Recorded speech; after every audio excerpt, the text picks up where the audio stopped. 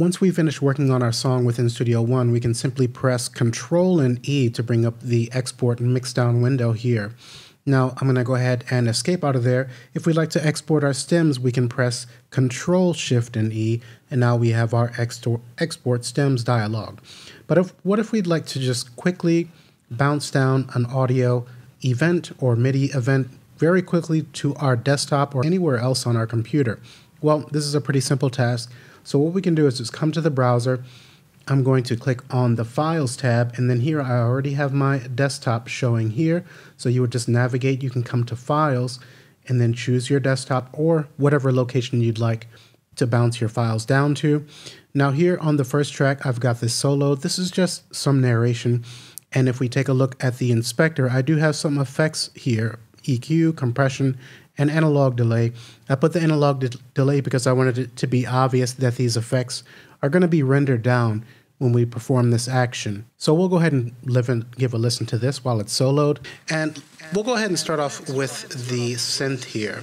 And by default, our MIDI... Okay, so you can hear that delay on there. Now, I'd like to put this on my desktop. Maybe you worked on some narration in Studio One with some processing and you want to finish in your video editor. What we can do is just click, hold, and drag. I'm going to hover on the word desktop, and we can see that we have a window that pops up here. Now, if you take a look at the top, we have export to desktop, and then below that we have WAV file. Now, this is just going to export a straight up WAV file with no effects if you leave this selected. If you don't want your effects to be applied, then you'll want to choose this option. Now, the next one that we have is WAV file with rendered insert effects. Now, if we want to choose that, I'm still holding my left mouse, and I'm just going to press Alt. Now, press and release Alt. Now we switch to WAV file with rendered insert effects. And then below that, we have audio loop, and we'll take a look at that in just a moment. So now that I've selected WAV file with rendered insert effects, I'll go ahead and release this to the desktop. And then now we can see that this has been bounced down, and we can see that here. So I'll go ahead and select this. Let's play that back. And we'll go ahead and start off with the synth here. And by default, our MIDI notes are going to take on the color.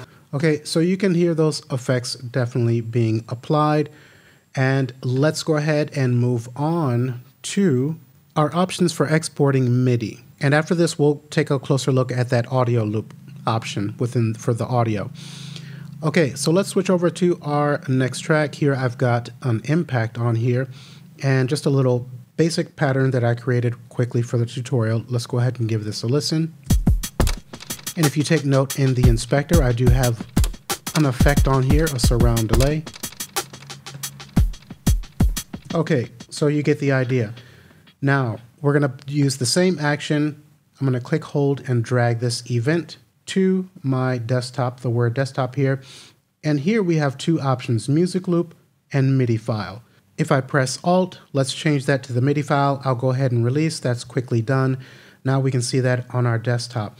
Now I'm going to switch songs over here. Let's right click and refresh. Okay, yeah, actually our MIDI is there. This is the one that we just exported. I'll drag this in. Okay, let's zoom out a bit.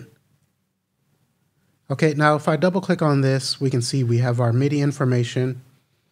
And if I try to open up an instrument, there's nothing there. So we just have our MIDI data when we use this option for .mid file. We'll go ahead and right click and remove that out, and we'll switch back over to our other song here. Now let's give this another try. Click, hold, and drag to our desktop. And now I'm going to use the default selection of music loop. Now keep in mind I've got a surround delay on here and I'm using the impact. So we'll go ahead and release that. And now let's switch over to our other song. And then now we can see our impact music loop. We'll go ahead and click, hold, and drag that into this song. Okay, so now when we open up the inspector, we can see that delay and we can see our impact. So if I play this back, we've got our MIDI loop and the preset or the sounds. We've got our audio effect And in this way, I can click, hold, and drag to take the tempo down or put in whatever tempo I'd like to be.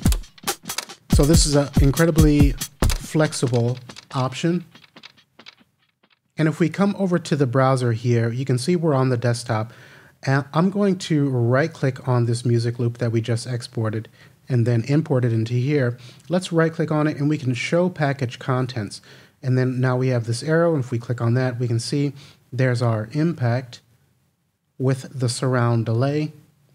Okay, and then we've got a part, FLAC, mid, and music here. Well, I'm looking at what we already exported, excuse me. So we've got our impact with the surround delay, the plugin, and our audio, because even if we don't import this into the song, when we, let's go ahead and collapse that, when we select this music loop, we can actually audition within the browser without even importing it into our song. So this is another convenient feature. We can preview the music loop before importing it into the song. Now let's actually right click and remove track and instrument. We'll pop over to the other song here. Now for our final track, we're going to take a look at the audio loop option.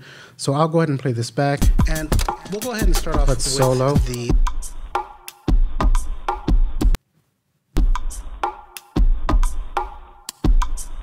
Okay, now what I'm going to do is press D to duplicate this out.